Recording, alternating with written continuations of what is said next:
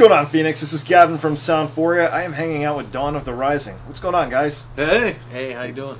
Hey, good, good. Great to have you guys on here. So, Thank you. You guys have a big show coming up. Yes, with, sir. Y&T. Very exciting. All right, excellent, excellent. Well, if you don't mind, please introduce yourselves to everyone. I'm Ray, lead vocalist, Dawn of the Rising. Allegedly Bo Phoenix of Dawn of the Rising. I play guitar.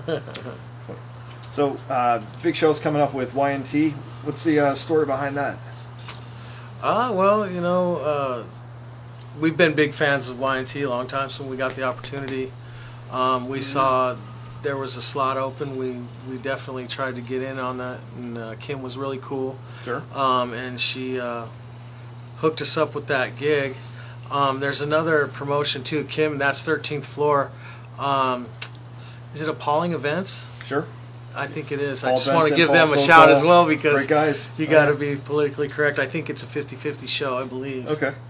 But we're really excited to be part of that. And Y&T, when I was young in the 80s, it was a great band. I really looked up to them as far as, you know, where they were, you know, because they came out Southern California kicking ass.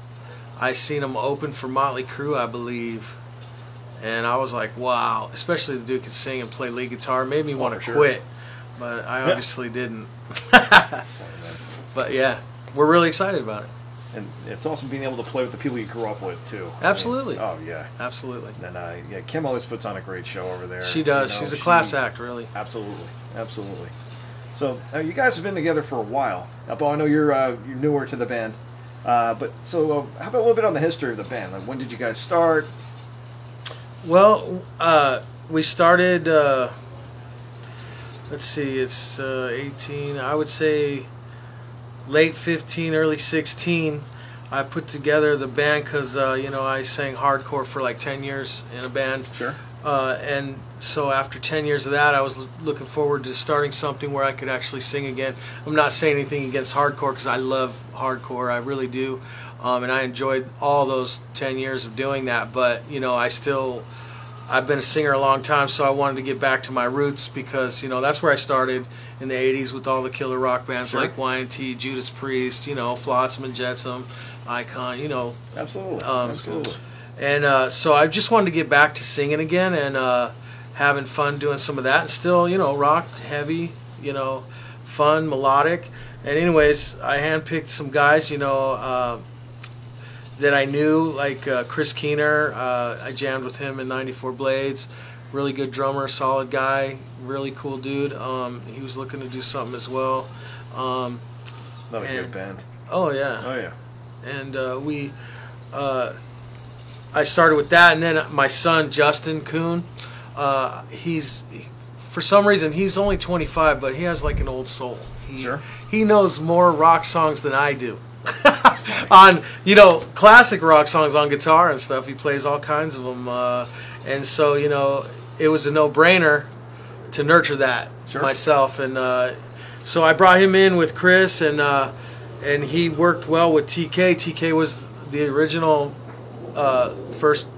second lead guitar player in the band, and God bless him, rest in peace, TK. And he helped teach Justin along, you know, and get him along. He was already good, but, you know, seasoning into a band like this, you know, serious, doing it. We played with Armored Saint, you know, Flaw. We've done some serious gigs. Justin has been a boss, really. Proud of him. Anyway, long story short, got TK. We had a great run. And like I said, unfortunately, he passed away due to cancer. And God be with him. And we celebrate his music still and his life. But we met Bo. Bo came in and he took right off. He's written 12 songs for this new record. Fast. And yeah, very fast. It was like fate. He was the first person I contacted. And that's so awesome. Yeah, when it works out that way, it's amazing. I thought there was no way to replace TK in the first place. He was so good and seasoned. Sure. Very, very well-rounded musician, and we found Bo. He's the same exact thing: an engineer, a guitar player, great ideas, great songwriting, and we also clicked. It was fate. Thanks, TK. I bet TK TK probably let the universe and TK kind of, it all collided. That's awesome. But it's really been an awesome story for us, and we're grateful. Thank our lucky stars for that. And so that's how I got started. And now we're on a new path.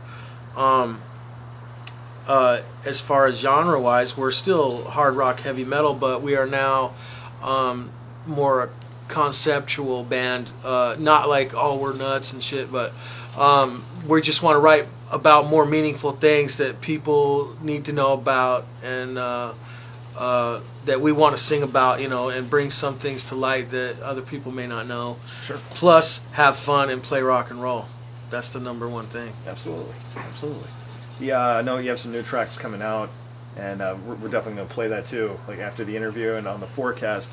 What song in particular do you really feel, like, you have like that one song that you really feel lines up with what you're looking to achieve? Do you have that one track that you would say? Right now for this record, I mean, I have to say they're all great. Okay. But of course, I'm biased.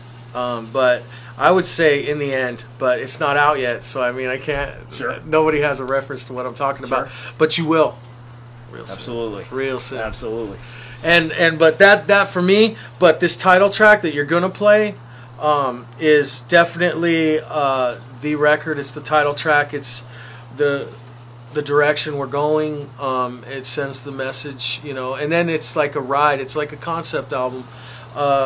Every song tells a certain, piece of information and story, and it really felt good to actually write about things with substance and not just, chicks and rock and roll and alcohol and partying. And, yeah, really.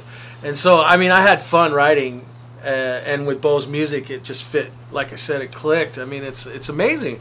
Like, it hasn't even been, 8 months? Not even 6. Not even 6. And we have 12 new songs, a brand new record almost coming out. It's amazing that we've gone. It's like I said, I can't even believe it. But we're doing really well, and the band is going really strong in the jam room. And that's awesome. Where do you guys jam at? We jam at Chris Keener's, our drummer's house. Okay. And hello, Chris. We know you had to work today.